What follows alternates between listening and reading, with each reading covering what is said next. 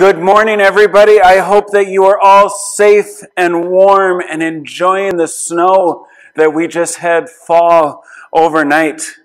Don't worry, I'm not offended if you are watching this video a little bit later than you usually watch our Sunday school videos, especially if you took the time to go outside and play in the snow. Trust me, I would have done exactly the same thing. This morning, we are continuing to look at who God is. And today, we are going to learn that God is faithful. How many of you have ever seen or met a baby? Right? All of you probably have your hand raised. It's a silly question. All of you have probably met a baby before. Most of you probably have met a baby when somebody in your family had a new baby that was born, right? It could have been a brother or sister in your personal family, or maybe a cousin, or maybe even a close family friend of your family had a baby, and you were able to meet them. Maybe you're big enough that you've been able to hold a baby. Now, the reason why I ask that question is because today's Bible story involves a baby that is a sign of God's faithfulness. Faithfulness.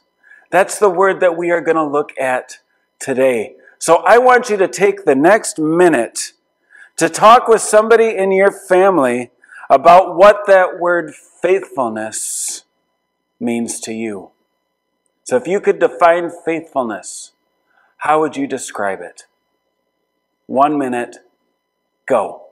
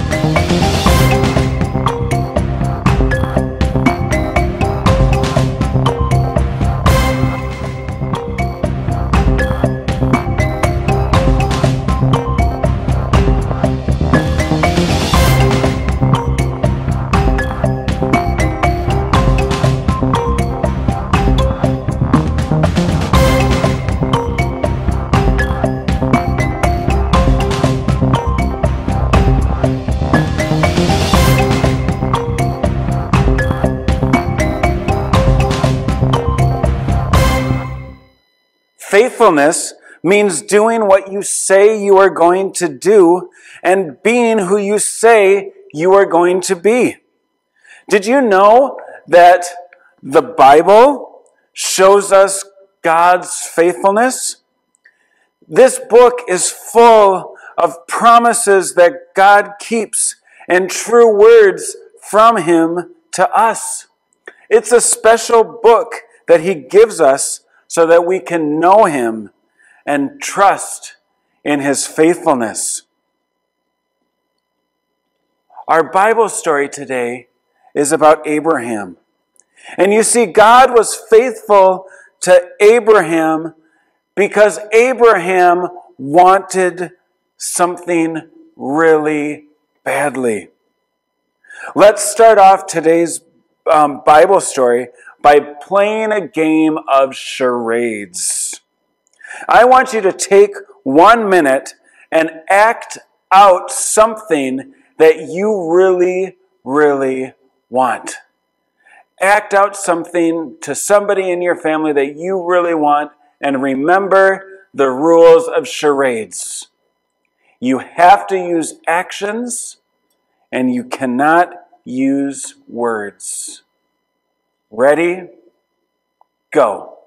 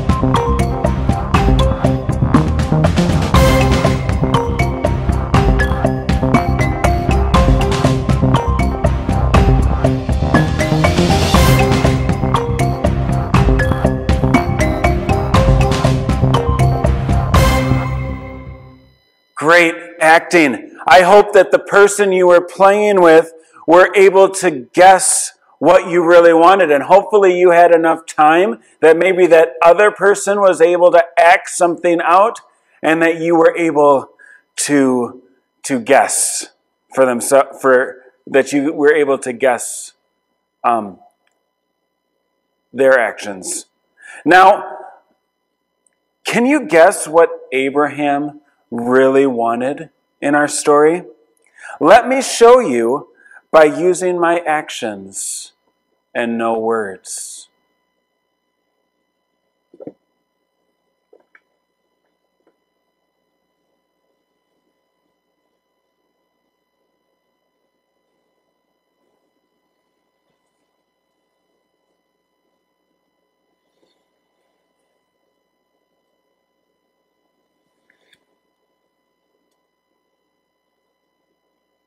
Were you able to guess what Abraham really wanted?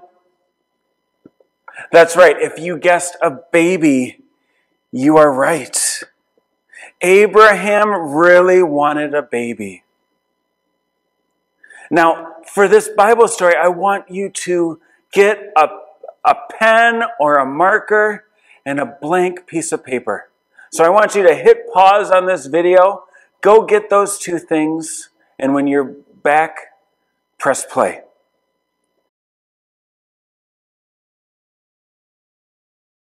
Listen to what the Bible has to say. From Genesis 15. But Abram said, Lord God, what can you give me, since I am childless, and the heir of my house is Eleazar of Damascus? Abram continued, Look, you have given me no offspring, so a slave born in my house will be my heir. What does that word heir mean? An heir is someone who inherits the things that you have when you die. Abraham wanted a baby to be his heir. But Abraham had no kids. Remember, our lesson is all about how God is faithful. Abraham didn't have what he wanted, but God made him a promise. I'm going to read two more verses for you. Verses 4 and 6. Now the word of the Lord came to him. This one will not be your heir. Instead, one who comes from your own body will be your heir. He took him outside and said, Look at the sky and count the stars, if you are able to count them. Then he said to him, Your offspring will be that numerous. Abraham believed the Lord, and he credited it to him as righteousness. God promised to take Abraham's empty dreams and fill his life with as many descendants as there are in stars in the sky. Descendants means kids, grandkids, great-grandkids, great-great-grandkids, and so on. Now, I want you to take your piece of paper and your pen, and I want you to fill that paper up with as many stars as you can. Ready? Go. Just put stars all over that piece of paper.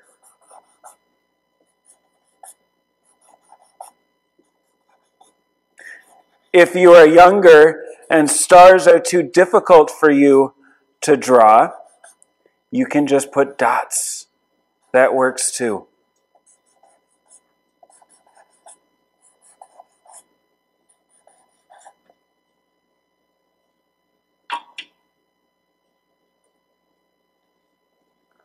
Let's see your sheet of paper. Should look like this. Now, God didn't fulfill his promise right away. Several years later, the time was right and God kept his promise to Abraham and to his wife Sarah. God is faithful. He always keeps his promise. And this is what happened. From Genesis chapter 21. The Lord came to Sarah as he had said, and the Lord did for Sarah what he had promised. Sarah became pregnant and bore a son to Abraham in his old age. At the appointed time God had told him, Abraham named his son who was born to him, the one Sarah born to him was called Isaac. Now, what I want you to do is I want you to label one of the stars on your piece of paper Isaac. So pick any star that you want on your piece of paper. And I want you to write the letters I-S-A-A-C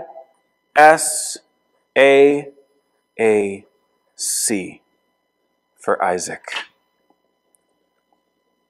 Just like I did. Because that was Abraham's and Sarah's descendant, Isaac. Now, let's see what other kids Abraham and Sarah had. Not anymore there. Maybe a couple chapters later. No. What's going on? Wait a minute.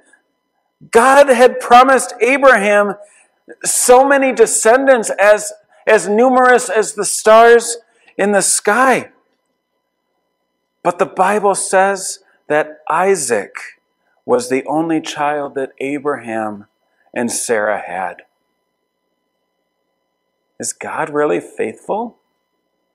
I mean, he promised him so many descendants, but only gave him one son? Well, let's see. If you remember back to the Bible, Isaac had two sons, Jacob and Esau.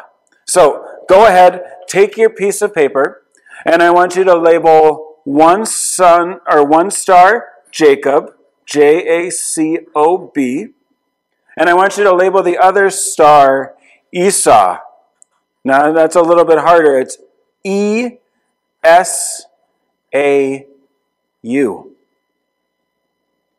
Now, Jacob had 12 sons. Now, I won't go into all of the 12 sons' names because that could take up a little bit of time. So what I want you to do is just label 12 stars, 1 through 12. 1, 2, 3, 4, 5, 6, 7, 8, 9, 10, 11, 12. And if for some reason you didn't write or draw that many stars, go ahead and add a couple more stars so that you have more stars in your sky. Just like I had to do. And if you remember, one of the 12 sons of Jacob was Joseph. Right? Joseph in the amazing Technicolor Dreamcoat. That was one of Jacob's sons. So you see, in just a couple of generations, God was keeping his promise. God was filling up Abraham's family tree with stars. In fact, one of Abraham's descendants is Jesus. So I want you to go ahead and I want you to label one of the stars Jesus. J-E-S-U-S.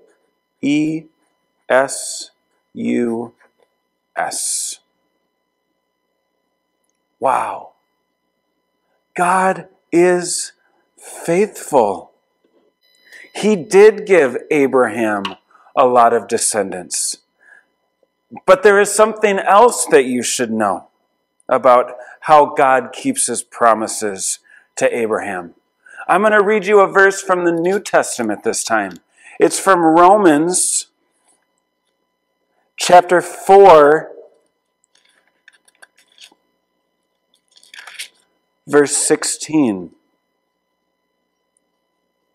This is why the promise is by faith, so that it may be according to grace, to guarantee it to all descendants, not only to those who are of the law, but also to those who are of Abraham's faith.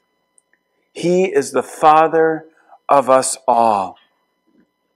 Abraham is the father of all who believe in Jesus. Isn't that so cool? This means that even if you're not related by blood to Abraham, you are one of his descendants through faith in Jesus. You are a sign that God is faithful. So I want you to go ahead as I want you to label one more star. And that name, you're going to put your name down there. So I'm going to put Joe. And I want you to put your name next to a star.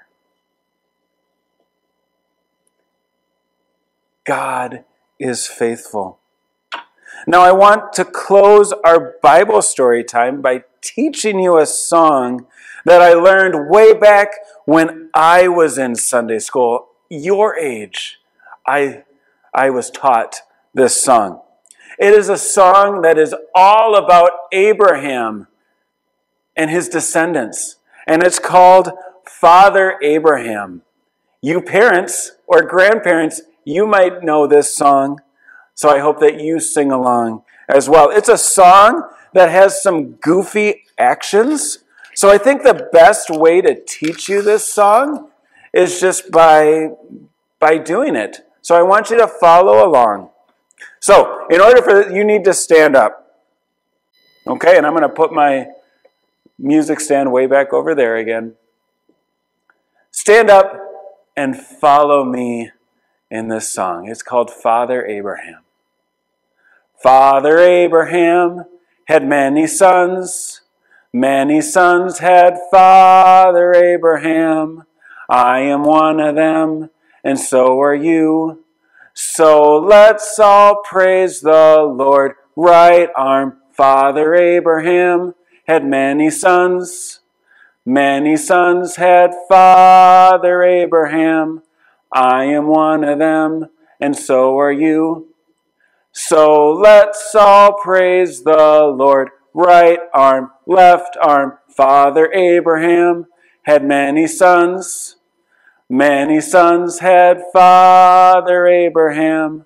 I am one of them, and so are you. So let's all praise the Lord. Right arm, left arm, right foot. Father Abraham had many sons. Many sons had Father Abraham. I am one of them, and so are you. So let's all praise the Lord. Right arm, right foot, left foot. Father Abraham had many sons. Many sons had Father Abraham. I am one of them, and so are you.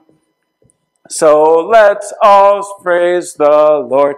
Right arm, right foot, left foot. Turn around, sit down.